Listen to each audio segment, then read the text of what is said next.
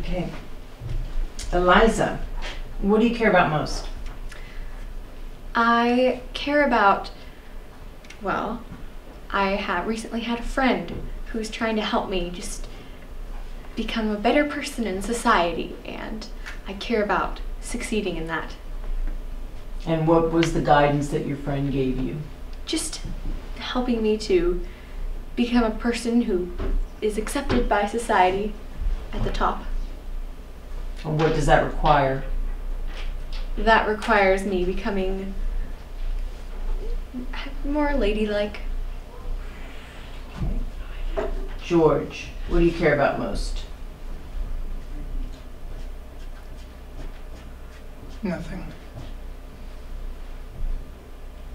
Not a single thing? Not even about what you might have for dinner? Okay. Eliza, do you think of yourself as being a good person? I suppose I do. I just want to be someone who's good as society thinks is good. So self-improvement is always part of the Yes. regimen. Okay. George, do you think of yourself as a good person?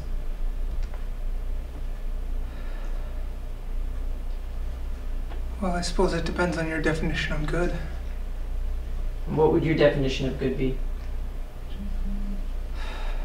Because for everyone it's different.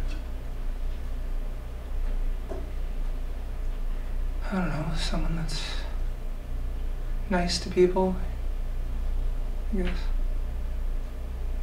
Treats people as they would like to be treated. Yeah.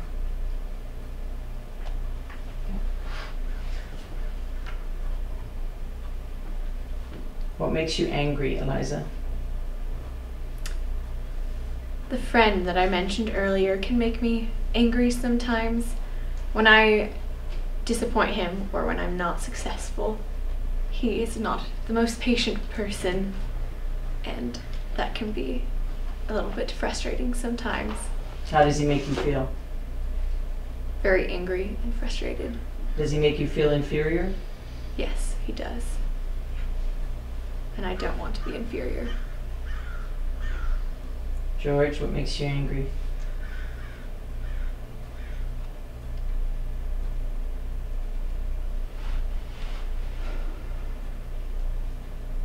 I don't feel anger really.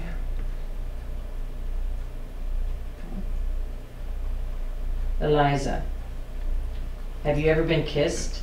And if so, how old were you and where and when did it happen? Yes, I have been kissed.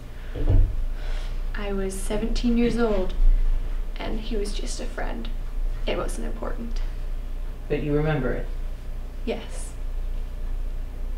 But you didn't feel any electricity or anything? Well, I did at the time, I did. I was young, and not that I'm old now, but... George, have you ever been kissed? Sure. And by whom? Do you remember?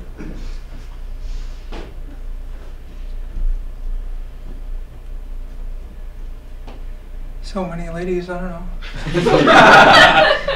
Okay. How about that first kiss? Like in maybe grade school or junior high? I don't remember. Eliza, is there anything you fear? Failure. I want to become this new person who is accepted by society, and I don't want to fail in that. Because if you fail, what are you going to have to do? Sell flowers in the street again? Yes. And you want to have your own proper shop, yes? Yes, I do. George, what do you fear?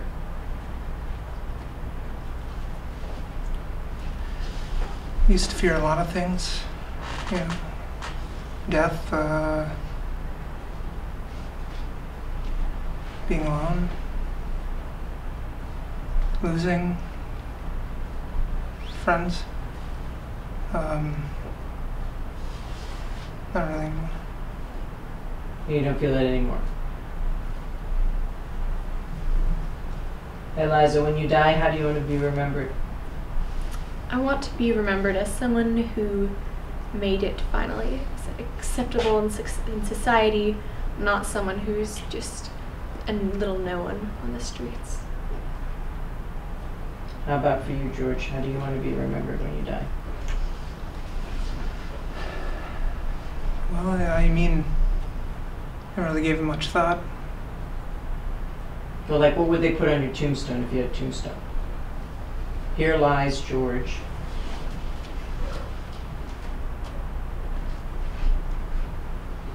I don't know. I don't really know what people think of me. Really?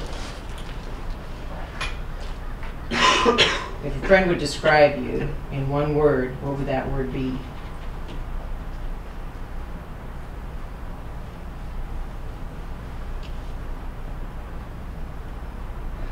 Distant, maybe? I don't know. Thank you very much.